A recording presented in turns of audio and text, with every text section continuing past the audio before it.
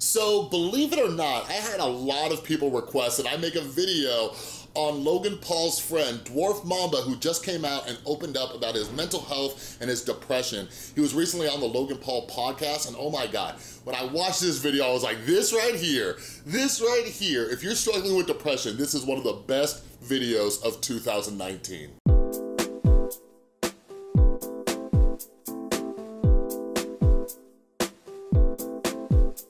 What is up, everybody? This is Chris from The Rewired Soul, where we talk about the problem, but focus on the solution. And if you're new to my channel, what I try to do is take different topics from the YouTube community and try to see what lessons we can pull from them to improve our own mental and emotional well-being. And something that I'm extremely passionate about is mental health. So if you're into any of that stuff, make sure you subscribe and ring that notification bell. And yeah, in this video, we're gonna be talking about depression quite a bit, and depression feeds into anxiety. And speaking of anxiety, my brand new book, Rewire Your Anxiety, is out now in both ebook and audiobook format. And until Sunday, I'm running a sale, so if you get a copy of Rewire Your Anxiety, you get any of my other books, one copy of those for free. Pretty sweet deal. So make sure you check out the description and the pinned comment down below. All right, so yeah, let's talk about Dwarf Mamba and what's been going on with him and see what lessons we can take from it. Like, if you're like me, I've struggled with depression and anxiety for many, many years, all right? And seeing Dwarf Mamba talk about this, I'm like, oh my God, dude, preach it. All right, so just to give you a little bit of a backstory, if you're not familiar with Logan Paul and Dwarf Mamba and their whole crew and everything like that, Dwarf Mamba has been, you know, one of Logan Paul's best friends. I believe they were roommates too. And yeah, they started out on Vine, and then when Logan Paul made the transition over to YouTube, Dwarf Mamba was all up in there all the time and everything, and he kind of disappeared. Well, anyways, recently, I had a lot of people say, yo, did you listen to this podcast? Because I check out the Impaulsive podcast from Logan Paul every now and then, but like not all the time. And yeah, Dwarf Mamba was recently on there, and he got really vulnerable and talked about his mental health and everything like that on that, and I had a lot of people message me about it. Well, anyways, Dwarf Mamba just went on his own channel to open up and talk about his depression, all right? And there's so much that we could take from this. I just felt lost, and I felt like there was just no one that could help me. I feel like no one was understanding what I was going through, because being a little person in an average person world, no one would get it, you know? No one would understand. But after that podcast, I realized that I need to be thankful for the people that I have around me that are willing to help me. And instead of just running away from them, just talk to them. So I think the biggest takeaway from this entire video, and I'm spoiling you by starting this video out by letting you know what it is. The biggest takeaway is looking at our own terminal uniqueness, right? So, for example, like Dwarf Mamba talks about how he felt like nobody understood him. Nobody understood what he was going through because he hangs out with all these other people. People don't understand what it's like to be his size and know what it's like to go through what he's been going through. But he starts to realize that everybody's been through stuff, right? And this is something that I had to learn, and I hope you learn it as well. This is a lie that our depression, our anxiety will tell us. It will tell us that nobody understands what we're going through because it wants to separate us from other people who can help us. So for me, for example, I stayed sick for many years. Not only was I struggling with depression and anxiety, but I was in active drug addiction for almost a decade, okay? And I thought nobody can help me, nobody can talk to me because nobody understands what I've been through. Nobody understands what it's like to grow up with an alcoholic mom for the first 20 years of my life. Nobody understood what it was like to grow up as me, to start developing symptoms of depression and anxiety at such a young age. Nobody understood that, right? And these were lies that my brain was telling me so I wouldn't connect with other people. And something that helped me out just tremendously, was starting to realize that human suffering is part of the human experience, right? We all go through suffering, okay? It doesn't matter these little nuanced things of have you been through this or have you been through that? Like, here's the thing, if you've ever experienced mental and emotional pain, I get it. I've been there too, and we can talk about it, all right? And I'm so glad that Dwarf Mamba came to that realization and he got that clarity that other people get it. And in his case, what happened was, since he opened up about it, he got flooded with messages and DMs, right? Some of them were from other people who are dwarfs as well and understand that, but a lot of other people were just like, yo, like, even though I'm not, like, I understand those feelings, I understand that pain. You know what I mean? This is why I highly, highly, highly recommend that you get involved with support groups, right? Whether it's support groups like in your city or just online, like join a Facebook group. It is so beneficial to just know that we're not alone. Also had a lot of anger inside.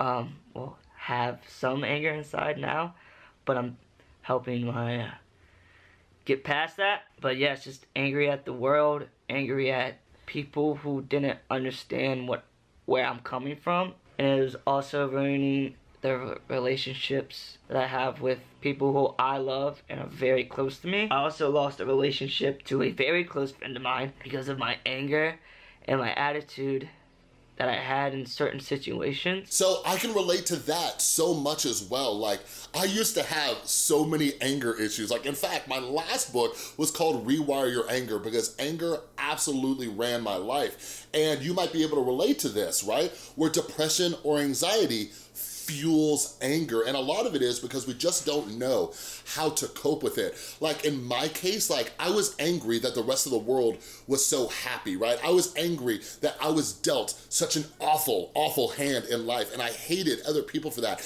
I would just snap and explode and blow up on people, right? But part of it was too, not only did I hate other people, but I also hated myself, you know what I mean? So part of my mental health journey, and this is something we all need to work on, is self-love and self-compassion, right? And also self-acceptance, just learning to accept who we are, you know what I mean? And I've been waking up every day, forcing myself to work out and forcing myself just to have a positive attitude. Whether or not it doesn't feel right, it is right. And I used to think like waking up being positive all day, you know, that was cheesy, that was just stupid, you know? I'm living in a world that has all these things, you know? I feel like I had to be negative, you know? That's not healthy. It's not good. And now that I've been waking up in a positive mood, going out, getting things done, working out, I feel fantastic. All right, right there, that clip right there, like I absolutely love it, just love it. Aside from the whole terminal uniqueness that I talked about in the beginning, like that is one of the best things. Because here's the thing, part of depression is a lack of motivation. We don't want to do anything. And I absolutely love how Dwarf Mamba talked about how he's just had to force himself to do things, all right? Like sometimes the biggest task in the world can seem like just getting out of bed, all right? Like something I talk a lot about in my books is like these baby steps. Just take these baby steps because we get flooded with so much information and so many suggestions like do this, do that, and like go exercise, go do yoga, right? Go to therapy, go take medication, like whatever it is, right? And a lot of times we just have to start with one thing. For me, when I first started working on my mental health, like the one thing I had to do that I forced myself to do every single day was just take a shower. That was it. Like if I could just get myself to get out of bed and take a shower, that was a successful day. And here's the thing, like for other people who don't struggle with depression or anxiety, like that seems like, what? Like, oh, okay, you just did that one thing. But like for us, that's a big deal. But Dwarf Mamba, like he's been killing it, right? He has been killing it, and he gives so many suggestions about what you could start doing as well. Like he started to get physically active because something he was struggling with was isolating. So he's getting out, getting about, and even if he doesn't like to, you know, go outside or go to the gym that specific day, he talks about how he'll just like do some jumping jacks in the house or do some push-ups in the house just to get that blood flowing. But you also need to understand that exercise, moving, this all triggers like endorphins, serotonin, so many things. So just start to move a bit, okay? But then he also talks about how he started to read, okay? And one of the books that he talks about is like the 4 Agreements. Like everybody loves that book. One of my old clients actually gave me that book and I still need to read it. But I do highly recommend that as well. Like for a lot of us, like we don't like going out, we don't like hanging out with friends and things like that, but just do something for your mental health, and sometimes it's educating yourself about different techniques that you can start using, all right? And books have saved my life. I personally just love being educated about mental health, psychology, neuroscience, all those things, all right? Like, something we need to start doing is when we're taking breaks or we're having some of that leisure activity, some of it should be to gain more knowledge and strengthen our mind, especially when it comes to improving our lives. Also, please do not be scared to talk to someone.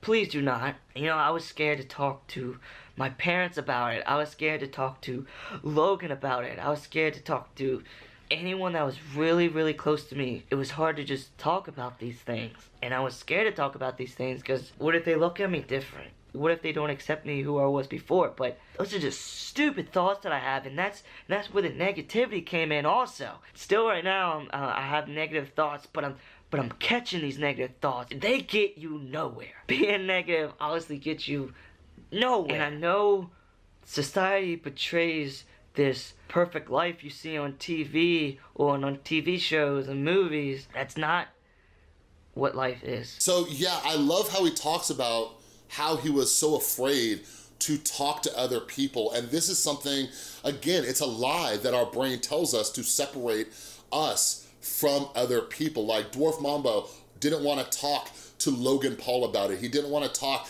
to his other friends or his family members about this. And we feel embarrassed, but here's the thing, like, we've all been through it. We've all been through that dark space. Like, I don't care what you see on Instagram or Twitter or Facebook, people living their quote unquote best life or whatever it is. Like, we've all been through a struggle, and there are people there who are willing to listen, all right? So make sure that you open up. Don't be embarrassed. Don't be shy about it. Like, there might be some people out there, like you might have some like jerk uncle who's like Mr. Manly Man, and he's like, don't talk about your feelings, all right? Well, screw that dude, okay? Find people who are willing to be open and honest about their experience as well. I have given up marijuana in my life right now. Some people, it might help. Like, obviously medically, anxiety, but if you're using it to numb out, to cope with things, you're not using it in the right way.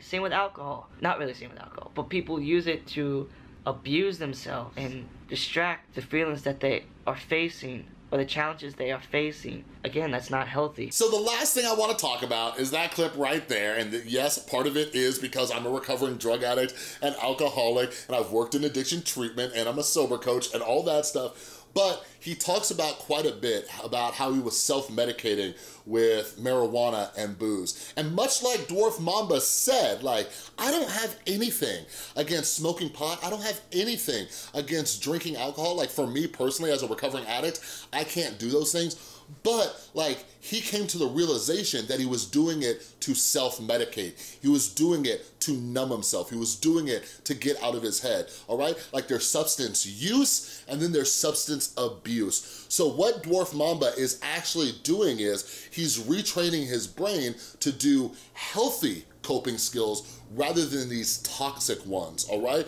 Because what happens is, like, did you know the leading cause of addiction is an untreated or an undiagnosed mental illness, such as depression, such as anxiety, because so many people self-medicate. Because when you're self-medicating, if every time you're feeling sad or lonely or anxious or whatever it is, and you turn to a substance, you're training your brain that that is the solution.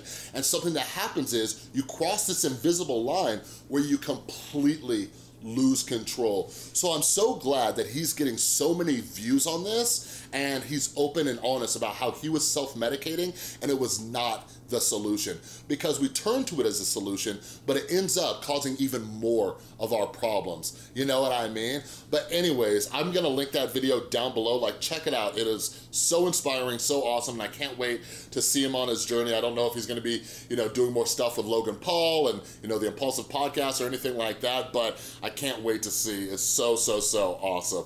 All right, but anyways, don't forget, down in the description, down in the pinned comment below, if you struggle with anxiety, or hell, if you know somebody who struggles with their anxiety, let them know that Rewire Your Anxiety is out now, and I got a sale going on until the end of this week, so make sure you go check it out. All right, but anyways, that's all I got for this video. If you like this video, please give it a thumbs up. If you're new, make sure you subscribe and ring that notification bell. And a huge, huge thank you to everybody supporting the channel over on Patreon. You are all amazing. And if you'd like to support what I'm doing here and get access to some other perks and benefits, like my books, all of my books for free, click or tap right there. All right, thanks again so much for watching.